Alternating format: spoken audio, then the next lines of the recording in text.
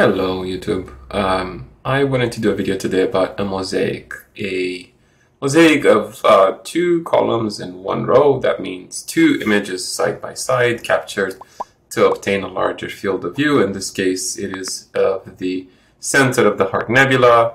This is an image I took last year when I was still struggling with some kind of weird artifacts due to a secondary baffle that was installed for different purposes. So the reason I did a mosaic, and the reason you do a mosaic, is because the object that you're trying to image doesn't fit in your field of view, and you want to present a different point of view than what you would capture in a single frame. Usually the minimum mosaic would be 2x1 or 1x2, depending on how you look at it. I've done 2x2 mosaics as well. It's a lot harder. With every single square, you're multiplying the data once more. So if you have 4 hours for one single tile, you'll have 16 for 4, and 8 for 2, and so forth. You can also do 1x3s and other types of mosaics. Usually I tend to do 2x1, and that's just because that's usually what I want to capture. I have tried 2x2. It is a monumental project because it takes a long time, and usually I like to capture at least 20-30 hours of an object. This object here, it is around almost 70 hours, I think, about 35-40 per channel per single tile. So the left tile has less, the right tile has more. The left tile just had a little bit more of the Des nebulosity I wanted to see, and the right tile had the Melotte 15 nebula and everything I was looking for. Now, in today's video, we're going to look at the equipment. We're going to look at what the left and right tile look like, how I merged the two tiles together, how I kind of processed the information, and what are my final results. I'm actually really happy with this image, and I think it turned out really well. I haven't printed it like I did the one behind me of the North American Nebula, but in the foreseeable future, I think I'm going to print it on a large mosaic, probably somewhere around the range of, I would want to say 40x60 would be the format that I would print it up in. Now, if you haven't seen my channel so far, the telescope I used, I actually have it next to me in a couple of videos, the one about the Lagoon Nebula and the one about the Orion Nebula. It is the Officina Stellare CRC 312.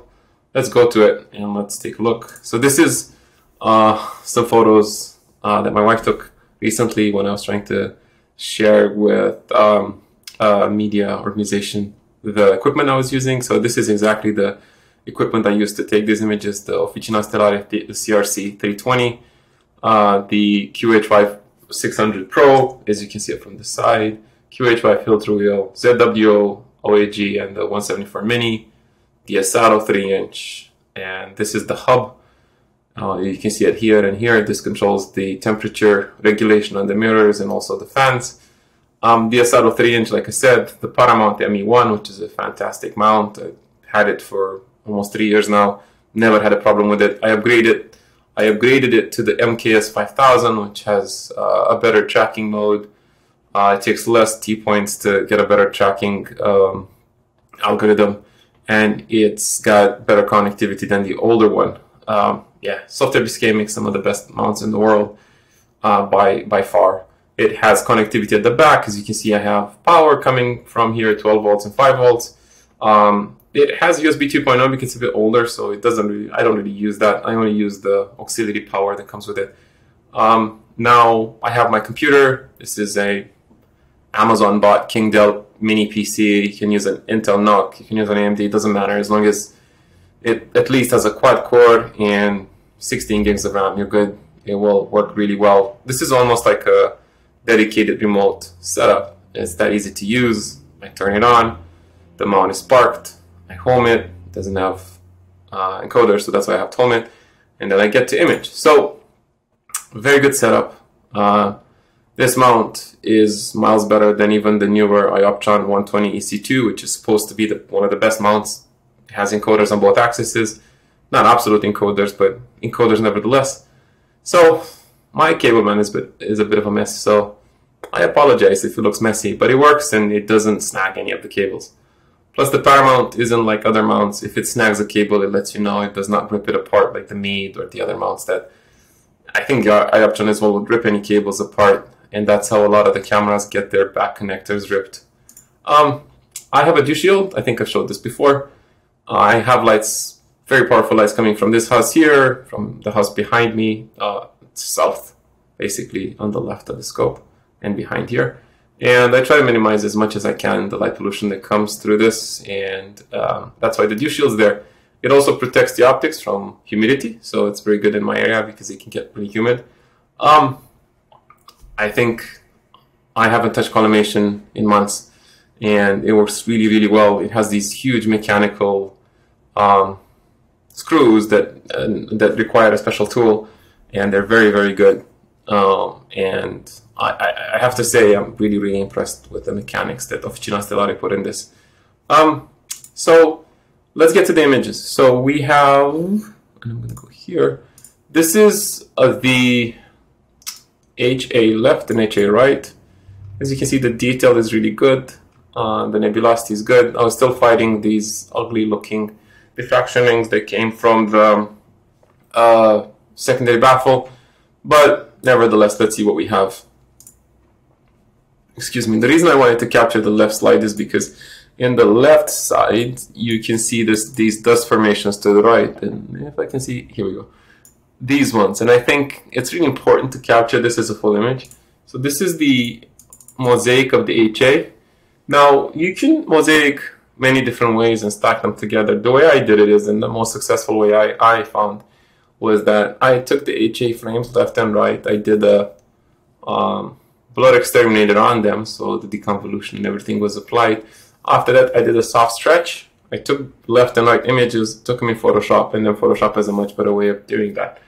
But if you do it like that, it might be that Photoshop doesn't calculate properly between the channels, and you'll end up with weird stars in places that shouldn't exist. So the best way to do this is not to merge the images yet. So the best way I found was, let me go to the next workspace, is, this is the data merged, sorry. So you have the S2 data, which looks really good, the O3 data that looks good. I think the dark nebulosity is always what I'm looking for in oxygen, and I look at the inversion of the HA data with sulfur data, so I can see where the blue is at. So you can see there's plenty of blue around the Melotte 15, as everybody knows, and again, weird artifacts in here.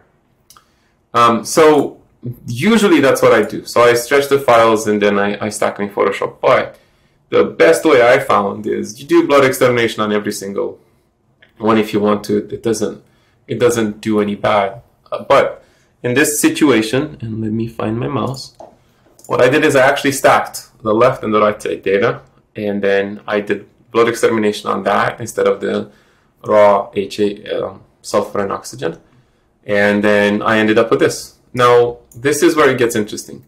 Now, as you can see, there's some weird framing issues, maybe from Deep Sky Stacker, and also because the field of view might have moved.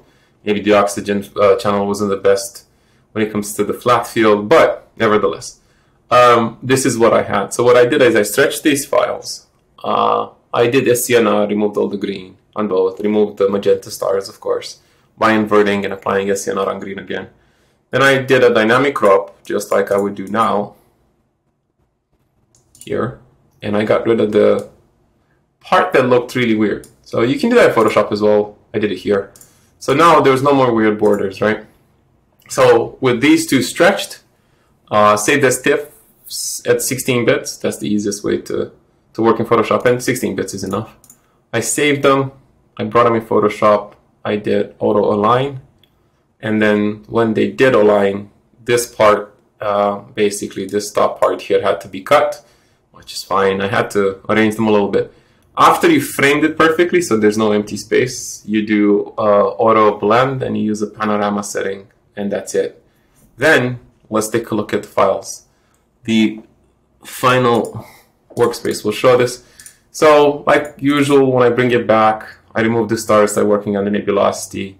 In this case, I removed the stars, I worked on the nebulosity, I did an S-curve, I did some saturation. I used the mask to do high dynamic range multi-transfer to bring back some of the detail around the Melotte. Now, because I had those weird effects, you can still see the remnants of stars. I tried to clean it up as much as I could, but then I did something else. I looked around at the dark nebulosity. I wanted to emphasize it a little bit. So I used a couple of masks and then used a couple of S-curves and some desaturation to bring them out a bit more. Then I brought it into Photoshop. I did my color mixing, so as you can see, it's pretty reddish to orange. It's not the golden style, which is, again, something I really want to do.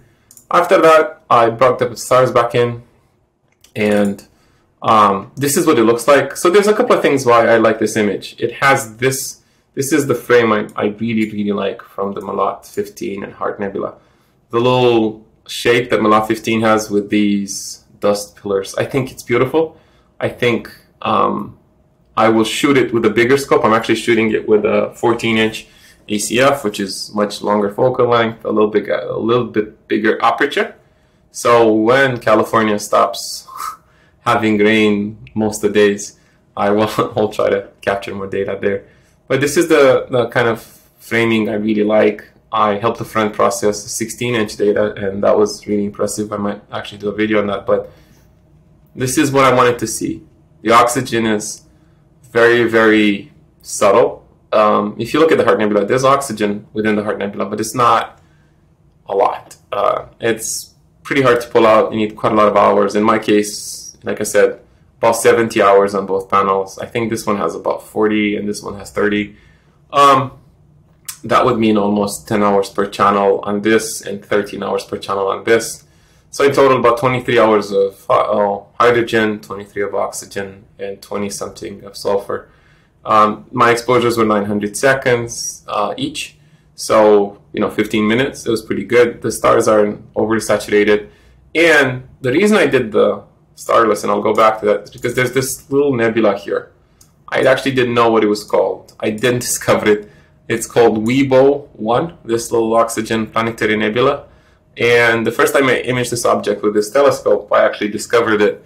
It was there, and then somebody, I think on social media, told me what it's called. It's a very beautiful little nebula. And so I wanted to image this with both the bigger telescope and the RC.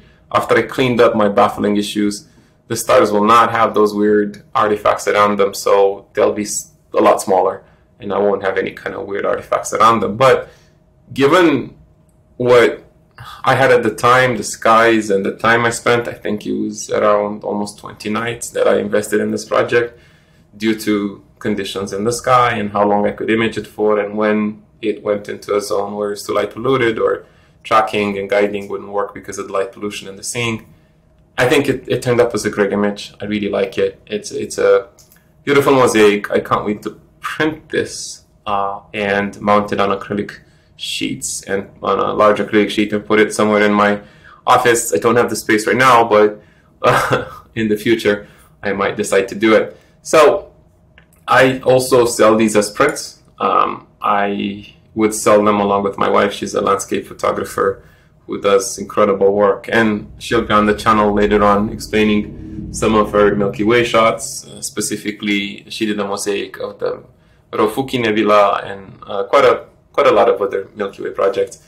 But we print these at home. She face mounts it to acrylic, and then we show in different galleries around the Bay Area and sometimes outside of the Bay Area. But it's a beautiful image. I wanted to kind of share it with everybody. If you have comments, suggestions, feedback, I'm around. Leave a comment in the video, and thank you. I will see you in the next video. I might do something with the California Nebula soon, but we'll see. Thank you and goodbye.